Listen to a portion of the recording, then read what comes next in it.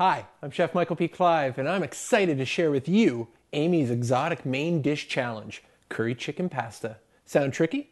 Think again.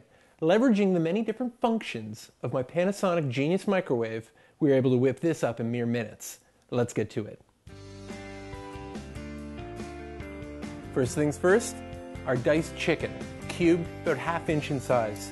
We're going to use a little olive oil, and then we start adding flavors and aromatics. We're using ginger. We're using fresh chopped garlic. We're going to hit it with a lot of curry powder, curry paste, and then we're going to finish it with just a few green onions. Give it a quick stir, and then we're going to cover it up with a little bit of plastic. It's ready to be put into the microwave, power level 10. In about 4 minutes, we're going to have some tender cooked chicken. All right, this is going to be hot. I've got a cloth. I can tell that our chicken is cooked and the steam has kept it nice and moist. Oh, it smells fantastic. What we want to do is build up a nice curry sauce within this vessel. We've got 18% cream, and then we're going to add our crunchy red bell pepper, thinly sliced. We have a dice of tomato, a little more of the green onion. Now we'll give it a stir. We're going to cover it back up and send it back to the microwave just for about 2 minutes until the vegetables are fork tender and the flavors have married really well with one another.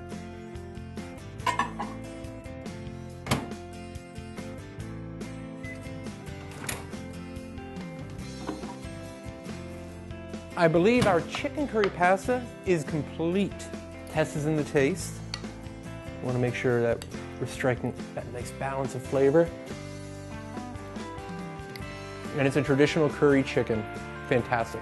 Now what's not traditional is the fact that we're serving it on cooked pasta. That's right, we took dried fusilli noodles, we submerged them in water, into the microwave, power level 10, but 8 minutes later, we're left with cooked pasta. Great, convenient way of cooking pasta. Now we're gonna just add our curry chicken to the pasta. And now what we'll do is garnish it up with just a little bit of yogurt to offset that heat, a little confetti dice of tomato, and then we're just going to finish it with a sprinkle of a mince of cilantro. And that is our chicken curry pasta fit for a king. Try making this for your friends, and when you have them over, you can keep this warm for up to 30 minutes, utilizing that keep warm function on the Panasonic Genius Microwave. It's like having your very own warming drawer in your home. It'll keep the food safe and at the right temperature for when your friends arrive. For more exciting recipes, tips, and promotions, be sure to like the Panasonic Facebook page and check back for those updates at facebook.com/Panasonic Cooking Canada.